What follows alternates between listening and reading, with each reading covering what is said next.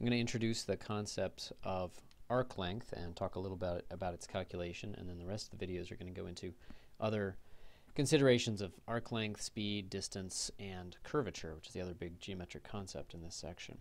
So suppose we have, to start with a very concrete and nice example, let's look at a curve that traces out the circle of radius r centered at the origin, and going around, let's say, in the standard way, counterclockwise. Well, we know a way to do that, and that is having the position be described by r of t is r cosine t comma r sine t.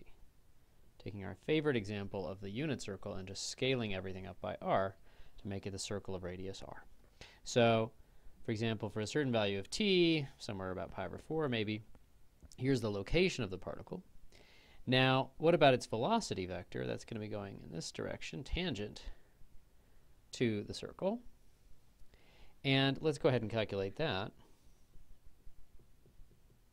V of t is going to be, just take the derivatives, minus r sine t comma r cosine t. And I put it in angle brackets because it really is a vector. This guy deserves to be a vector too, but you can also think of it as a variable point. But this guy really is a vector that's an arrow. So I want to talk about the speed of that particle. The speed is just the magnitude of the velocity. So that's pretty easy. There's not really a separate notation people usually use for speed. So sometimes I just write it out as the word, and sometimes I just give it as the magnitude of the velocity. Okay, so what's the calculation there? It's the square root of the square of this guy. Remember, the minus sign always squares away, so don't even write it. R squared sine squared plus r squared cosine squared t. And of course, sine squared plus cosine squared is 1. So you get the square root of r squared. R is a positive number, so that's just r. Okay, so this is very nice. In particular, it's a constant speed parametrization of this curve. That's particularly very nice for a lot of the things we're going to do with the geometry, and I'll talk more about why that's so nice. In particular, if it happened to be the unit circle, r equals 1. I do want to be able to talk about other than the unit circle for very important reasons. But if it happened to be the unit circle, then we would have a very nice thing. The speed would be 1. That would be what's called a unit speed curve. And in the second part of these videos, I'm going to talk about some of the things that are nice about unit speed curves. Okay, but in general, the speed isn't going to be just 1. It'll be r in this case. And we'll see that for general curves, it's not even a constant. Okay, it's pretty obvious that this was very special, that the t all dropped out here. Okay, so let's talk about arc length. So that's the distance traveled by some point. Say a bug is crawling on the whiteboard here, and we want to know from certain time t to, let's say, t equals a to t equals b, I want to know how far that bug went. Or in general, could be some funky curve, 3 dimensions, like this. Starts at t equals a, ends at t equals b, and I want to know the length of that curve. Now, obviously I know how long it took to traverse the curve. That's just b minus a, but that's not directly telling me how long the curve is. Well, what's the relationship? It's way back to the very first algebraic equation, kind of the first word problem algebraic equation you might have ever done. Distance equals rate times time. And that's really all there is to it. Okay? And it's really just sort of turning that into a calculus thing. Okay? So here's the way we're going to do that. The total length, how would we get the total length of this curve? We're going to do the calculus, the basic calculus concept, which is divide and conquer, break it up into a bunch of little pieces. So we're going to chop this up into little bits of length, and we'll call those little bits of length ds. And the total length is just going to be the integral of all those little bits of length. Now in the book you can see a more careful version of this where they do it as Riemann sums and delta s and things like that. But this really gets you there. This is how Newton would have thought of it, for example, and this is how physicists think of it as well. So we just need to figure out, how do you get the little bit of length along the curve given this kind of information? Well, this kind of information isn't expressed in terms of t, in terms of time. Oh, but that's where this is coming in. Okay, that little bit of distance is going to be the speed, just another word for rate, times the little bit of time you let the clock run. So the ds isn't something you sort of choose independently. It's not really convenient to take the picture and chop it up into specified lengths. What you're really doing is you let the clock run dt. That is something you can control easier, like say let the clock run 0.1 seconds.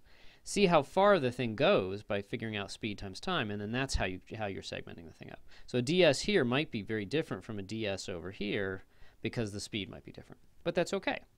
What we get is the integral of the magnitude of the derivative of the position, that's the velocity, dt. And of course, that's integrated from a to b. Okay, and that's something that's very explicit in most cases. Okay, so it's really, I just want to say, it's summing up, divide and conquer, basic idea of calculus, distance equals rate times time. Not much more to it. So in this example, give myself some room here. Okay, well, so let's make it really explicit actually. For, say, a three-dimensional curve, and if it's 2 dimensions or 1 dimension, it's just going to be simpler. It's going to be the square root of x prime of t squared plus y prime of t squared plus z prime of t squared, all integrated dt. Okay, and if this starts to look like it gets a little hairy, it shouldn't look too intimidating except for one thing. Some of the squares isn't really that bad. It's just maybe big, a lot of terms. But what actually does often cause a major problem is the square root, because putting things inside of square roots makes them a lot harder to find explicit antiderivatives for. So that can be a problem. Okay, so for example, let's go back to our primary example. Let's just do the very basic example first. The unit circle, r equals 1. We totally should get the right answer for that, right? Well, this was, that's v, not v prime. V prime would be the acceleration. That's going to come in later. Here the speed is 1. We have this wonderful fact that the integral then, the length, is just integral 0 to 2 pi of 1 dt. So really I'm actually just saying how long did the clock run, and that happens to be exactly how far I went. That's what's special about a unit speed curve. That's definitely just 2 pi. And of course that's what we should get. Okay, that was really too easy almost. The non-unit circle, circle of radius r. Okay, that's going to be now the magnitude of the velocity, or the speed, is r. We calculated that before. The length is now integral 0 to 2 pi. Speed times time. Now it is doing something interesting. I let the clock run a certain amount, but that speed was r, so that we get around the whole circle in the right amount of time. And again, that's integral of a constant. Easy to do, 2 pi r. Exactly what we want. Okay, so that's confirming, at least in those cases, that it's really giving us what we think it should. Okay, one more example, and then we'll move to the second part of the video, a new video.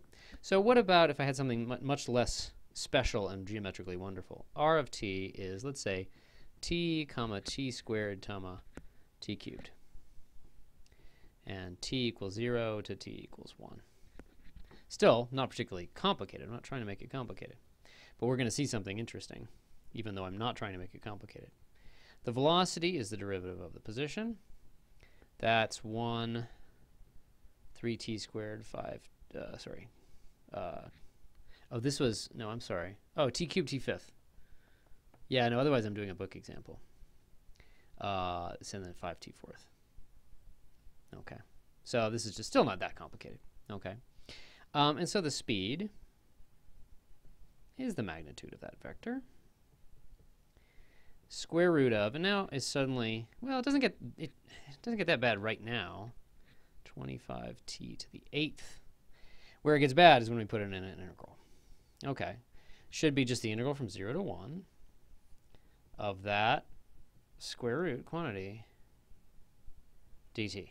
Oh, suddenly, wait a minute. That's not so great. Algebra is not so hard, but putting nasty algebra into calculus, that's what makes it hard. Okay?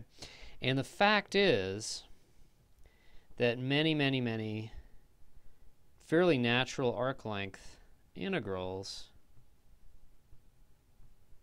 are impossible, meaning impossible to do exactly analytically. And so what that means is you do it numerically, practically speaking. Okay, you use the calculator and you get an approximate answer. Okay, I'm not going to go ahead and do that because that wasn't what I'm terribly interested in here. Okay, so you might have to do it numerically. Now, there is one major exception to that. And this is sort of an artifact of learning this, from a textbook and doing book problems. There are going to be some special cases where you take this quantity, you take the sum of the squares of this guy, and there's going to be some contrived reason, or maybe sometimes a cool reason, like with trig identities or something, why this actually can be thought of as a perfect square, and therefore taking the square root of it actually is something that simplifies. Most of the time, there's not an algebraic simplification that's going to make this nice. But you should look out for it and be on the lookout for times when that will algebraically simplify. Okay?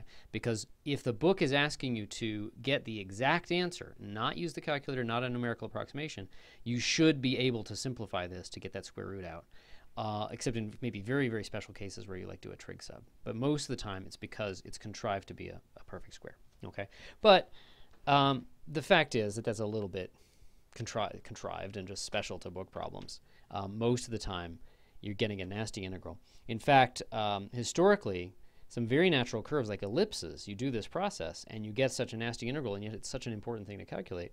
It created whole new fields of mathematics and new functions and new discoveries because those integrals were so weird.